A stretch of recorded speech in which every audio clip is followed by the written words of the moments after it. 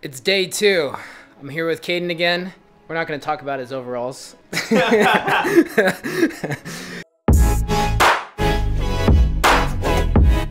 So, comfy, man. We're going to take out the radiator and basically just cut off or unbolt whatever the whole front end just to make it easier, because we don't care about the condition of the Z4. We just want the motor out as easy as possible. So to save ourselves some hassle, that's gone. Now we just got to figure out a couple of like harness wires, get those all unplugged, a couple of coolant hoses left still. What else we got? I think the AC compressor, it's got some hard lines. There's still some hard lines. Yeah, that's going to be annoying. You know, I'm thinking, honestly, I want to replace all the hardware, though. Go all stainless, you know? Alright. Make her sexy. Alright, we're going SEMA build now? We're not going SEMA build, we're going practical street car. No, I'm just kidding. It's certainly not going to be that. Oh, no, wait, because it has a solid plate on the top and the bottom. Oh, okay. Yeah.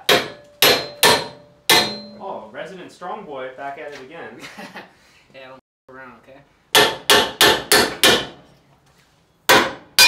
Milwaukee boys, cry your hearts out.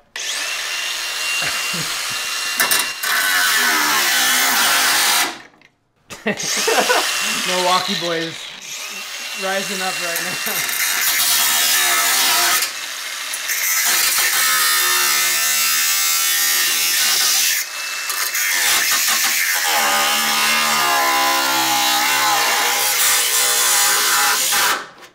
Yeah, that works.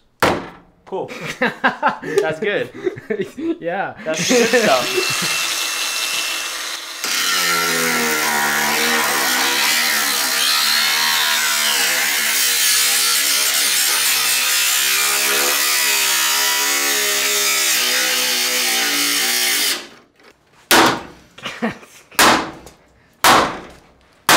There we go.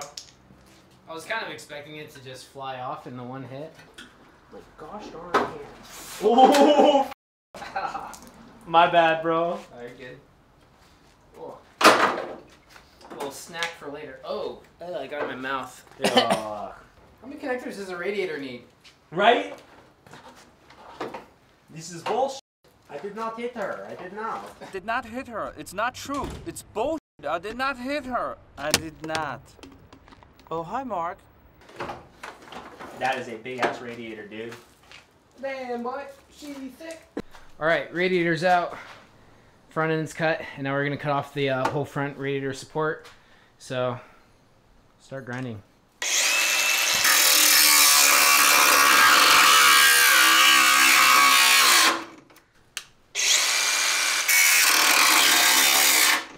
Dude, the cordless grinder is kind of... It's very bad. Yeah. Wait, you need a new battery. Yeah, I definitely need a new battery. You're spitting facts. Come on, man. Hey. Chill out, bro. I was too focused on the grind. I'm kind of a Sigma male.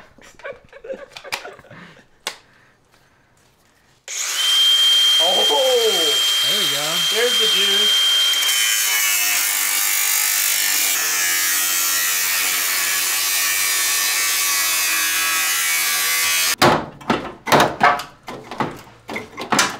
You know, this kind of sucks to do to my childhood car. Like, honestly, I've done all this so far and none of it hurt, but this is the point where I'm like, oh, wow. This is like the point where you're definitely not going back. Yeah, no more. You want me to do that for you? No. Feel free to visit www.sweatystrongboys.net. Come on by for a good time.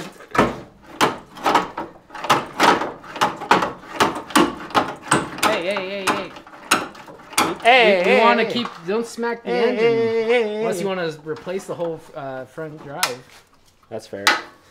Dude, imagine a sick anodized purple pulley kit, though. Okay. You had me, and then you lost me at the purple pulley. Imagine sweet... Red. Yeah, red. Anodized red. Anodized red, yeah. That's exactly what I was thinking. Honestly, that makes the job look like way less intimidating because it's just like the motor's right there. Okay, yeah. Just rip it out. It's like a hot dog in a hallway. Look, I can just lift this thing. Boom, we're done. All right. Boom, bang. Oh, you know what? For the AC compressor, this is actually super clutch. Yeah, I can take that out easy now. All right. I got it. What the That's exactly what I said. Who wears chains on their neck? Is it Vin Diesel? Is it like Fast and Furious or something? Or is it The Rock? I think The Rock does too. I think all of them do. All right. Well, anyways, we're looking like one of those dudes right now. We just picked up a chain from Lowe's. That way... That's the motor mount. That way we can get the engine hooked up to the hoist. Caden's undoing the motor mounts right now. Although... Oh, okay, yeah, we're fine. Oh. Nice. Yeah. Easy. All right, so I'm gonna hook these up, and we're ready to pull the engine, I think, right? Oh, actually, I think we... No! What? My nut. I dropped my nut.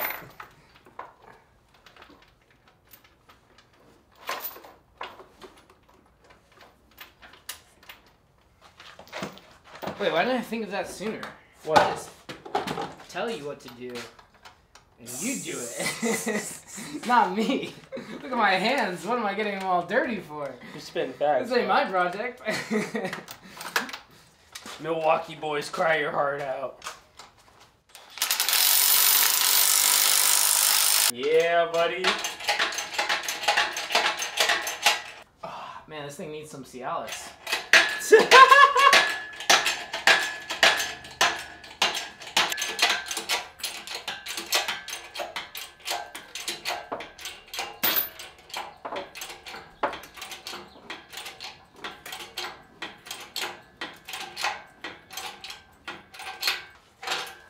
We want to pull? I think we might be stuck. On what? The header and the transmission tunnel. The header in the transmission? No, the transmission's hitting the tunnel. The header's stuck on... Sorry. You want to get out from under this so we can rumble it around a little? Yeah. Oh shit, this jack stand isn't even holding the car.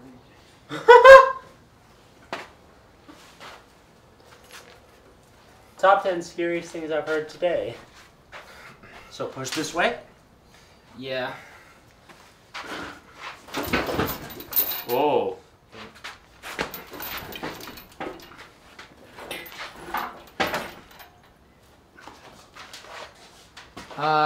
I got an idea. Oh, I see where the header's touching. It's just a heat shield that it's touching on, though. Yeah, and the heat shield's against, Alright, no more going underneath the car. Yeah, on God. Also, careful, our jack stand and the, Engine hoist are in deadly proximity. Dude, I'm not gonna lie. I think we might just have to keep on jacking her, you know? No, because the transmission, its engine's too angled. You actually might need to lower the engine, and I'm gonna jack up the transmission. And then we can try and slip her out, like, gently. Yeah. Dude, this motor is in great health. Like, looking at it from the outside, it's actually in really good condition. Well, that's good. Hopefully it doesn't blow up as soon as we... Put it in the E30, right?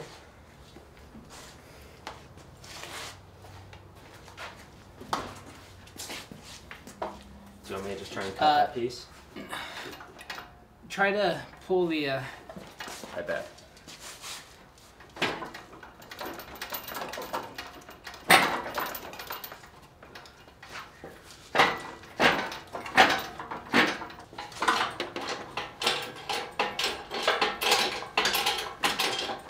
Good thing we cut off the front end. Yeah, right?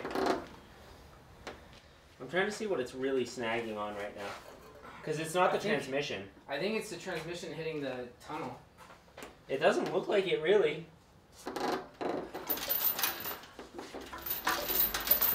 Oh, hey, oh. Yeah. There's something holding on over here. There's a ground right here that's holding on. Oh my god. There we go. Oh, there you go. That wasn't too bad. Now the whole motor will probably pull out, watch.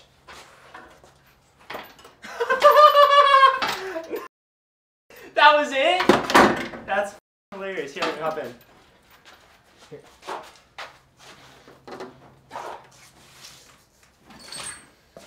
free, yeah. Oh, it's a fuel line, dude. You want the snips? Yeah, do we need the fuel line? Nah, I don't need the fuel line. We're gonna replace the whole fuel line, I'd imagine, right? I mean, we could do it all with AN fittings and it would be fire. That's the way to do it. Wow. Dude, this thing is huge. It is huge, dude. Whoa. Hold on. Oh, hold on. We're good. Okay.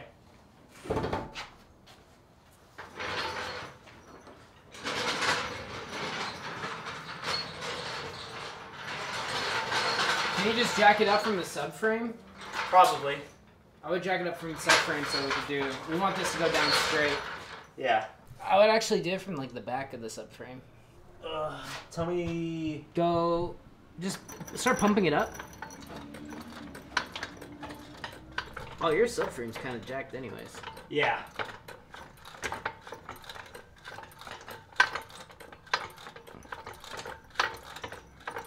Can you go a little more inward? Hold on. Oh, I just stuck my hand in this juice. Good right here? Right there. Right there. Thank you, bro. Yeah.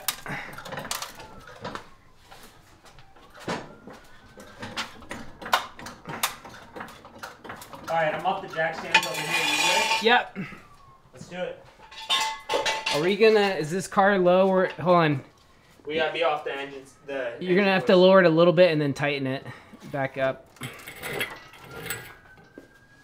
How come? We'll lower the car a little bit at a time and pull the engine out a little bit at a time. Okay, I bet.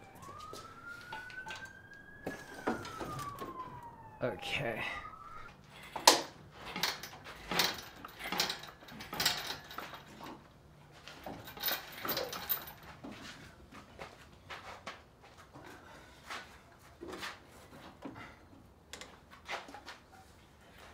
Oh, this is why. The motor is...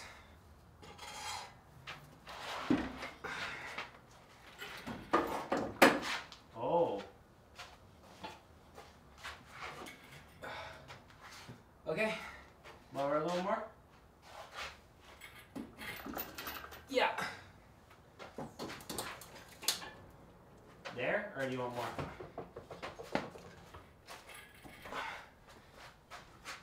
I can go all the way down right here. Oh, that's just the front end.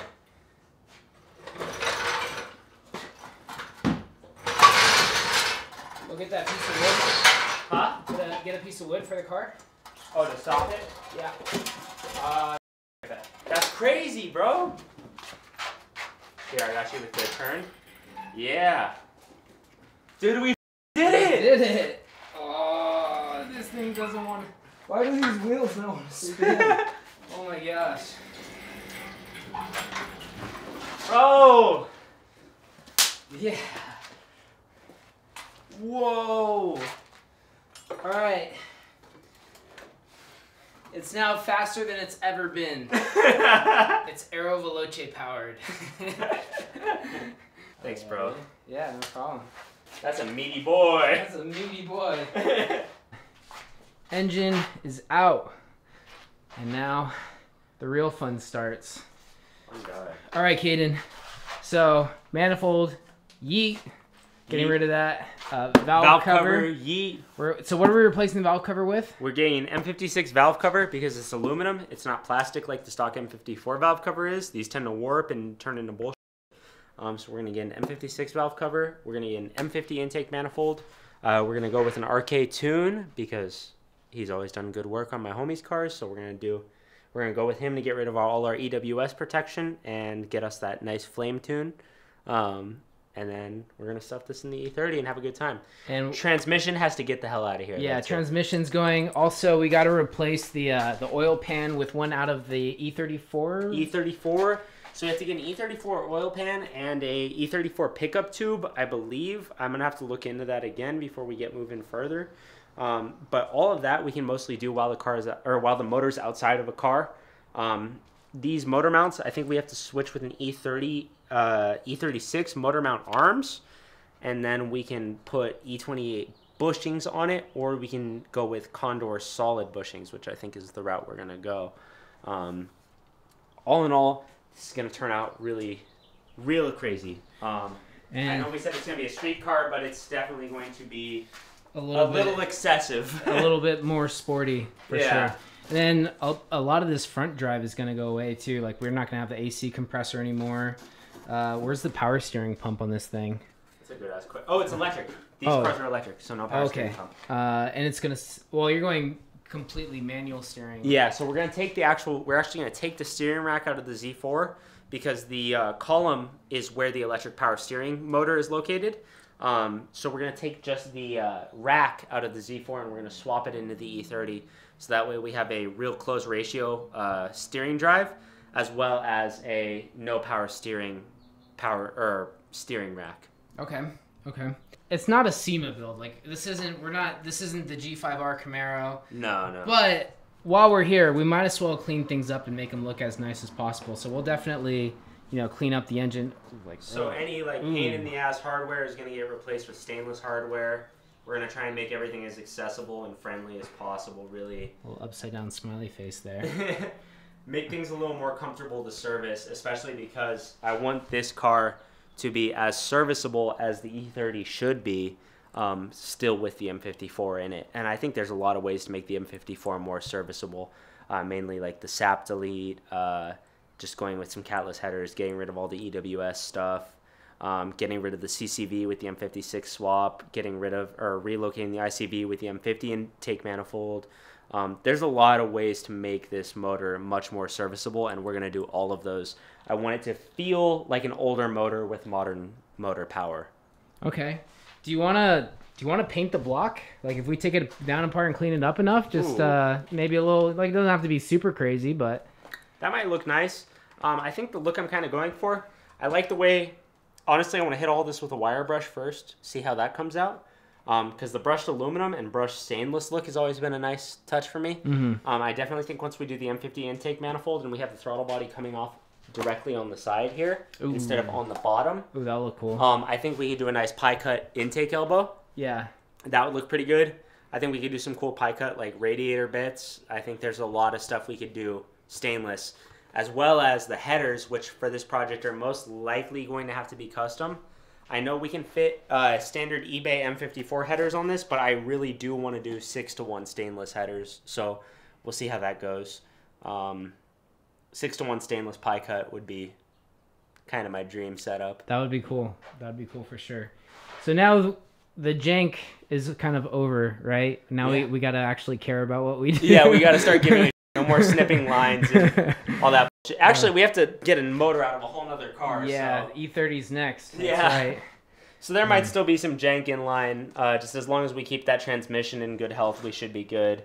Because we got to trade this with that. See how that goes. Now this goes to the scrapyard.